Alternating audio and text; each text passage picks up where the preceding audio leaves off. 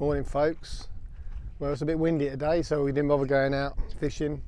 Got a couple of days coming up that are going to be decent weather, so we thought we'd give it a go with a bit of mud crabbing today. So we've headed out to this creek and we're going to put some nets in, go and check for some crab holes, see if we can find anything. Let's see how we get on. I've never done it before. Well, I've netted for mud crabs, but I've never used like a hook, so it looks perfect conditions. We've just come in, we've got about an hour before low tide, so it's probably the best time. And we're just going to have a good old walk around, check all the holes, check all the creeks, check all these little pools, put a couple of nets in, see how we get on. Righto, let's get these nets out, I reckon, first. Get these nets out and start foraging.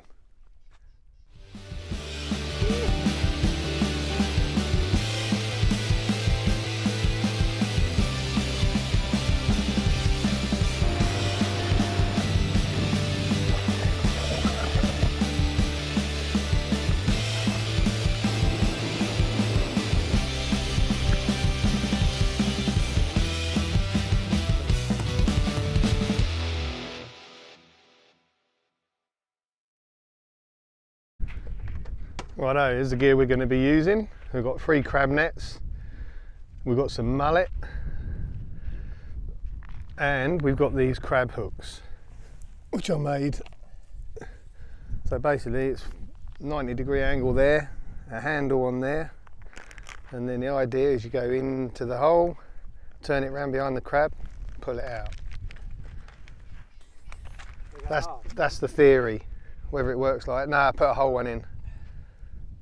Or do you want to go half?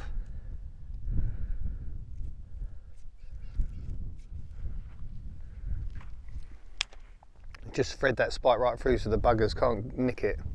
Yeah, I'll try this one first, I've already done this one. Just spike it long ways through.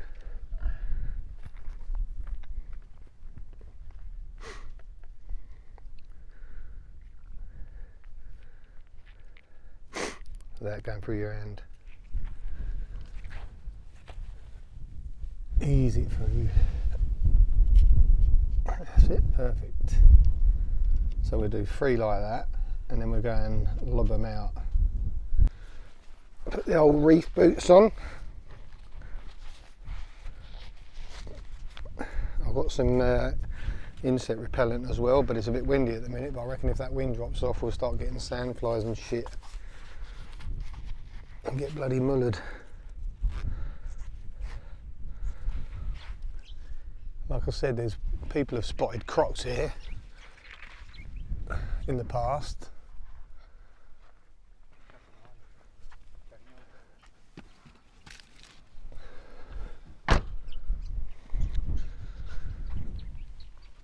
So let's get these nets in. Where are you going to stick yours? Oh, definitely, we'll put one in that channel.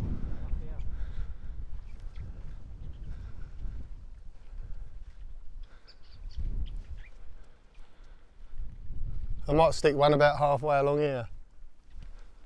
Up here.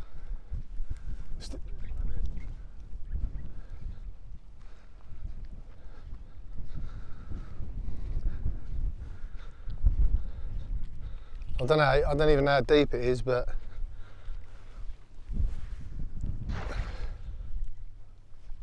not very.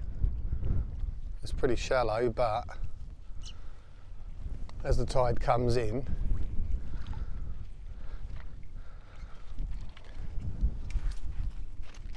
that went upside down. Let's get this right, shall we? I don't want it landing upside down. That'll do, perfect. So I'll leave that like that,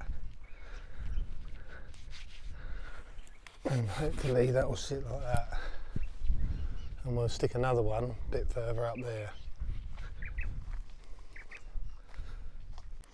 Right, so now we've got to look for crab holes. No, if it's a big... see if you can feel anything. Some of them are just like...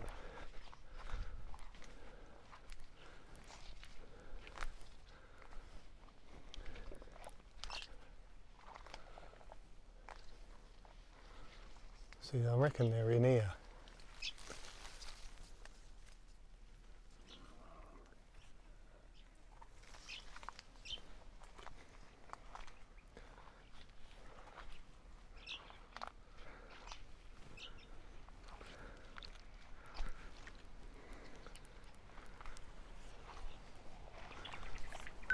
One thing about this job as well is that you're going to get covered in shit.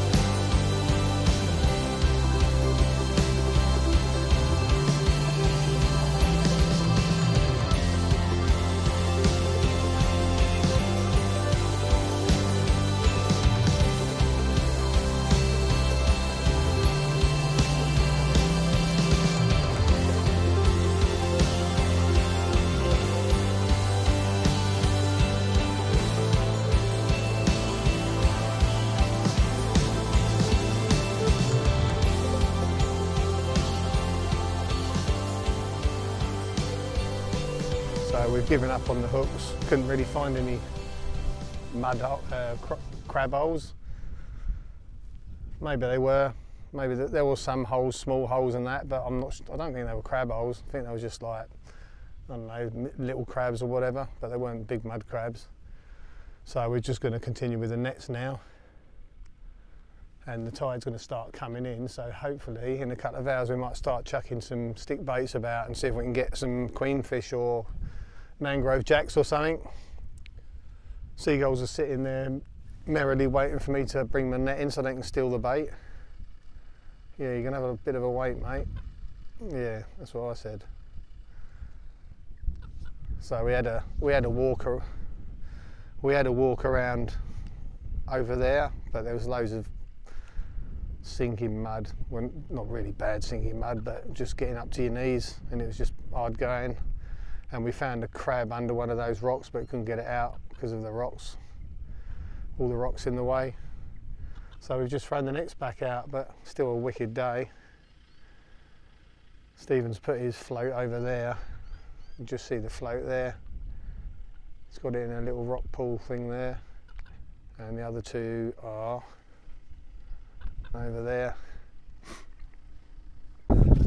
All pulling. Oh, that could be a muddy. Is that a muddy? Yes, it is.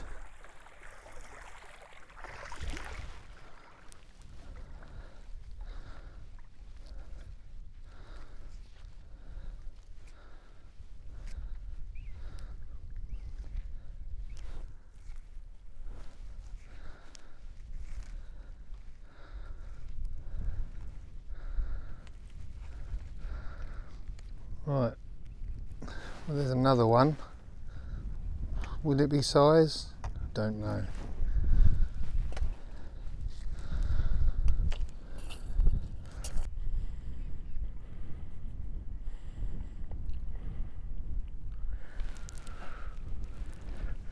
And then what you do is go like that, and you grab them around there, and the little shits can't bite you.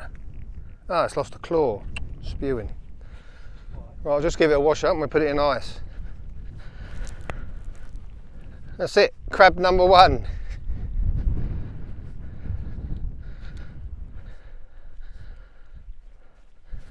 Give him a clean off.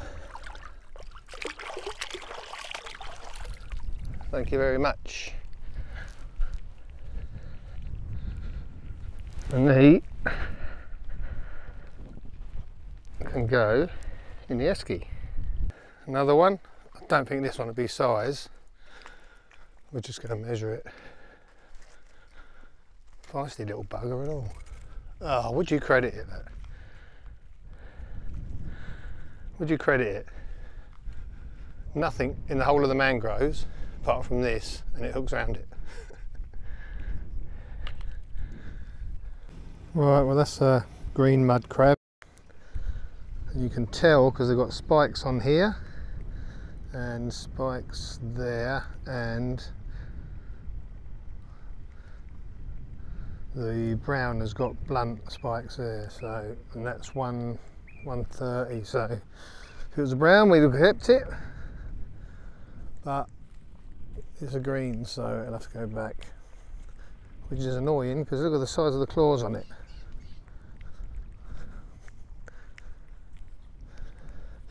But that's how they keep the fishery good, because they have size limits.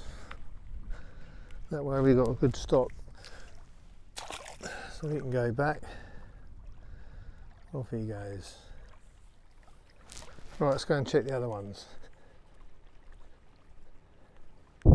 So the minimum size for mud crabs is 150. And that one, as you can see, is 135, and that one's smaller, so they can go back. Put them somewhere where we're not fishing.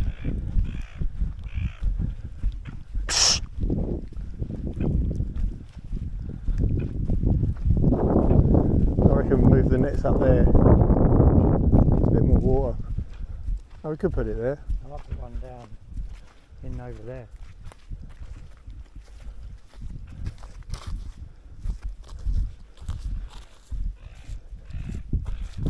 As long as we've got deep water.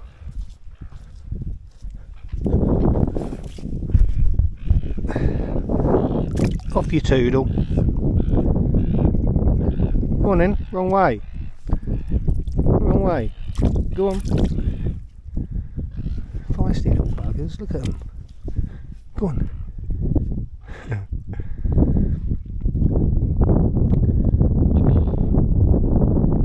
Still eating.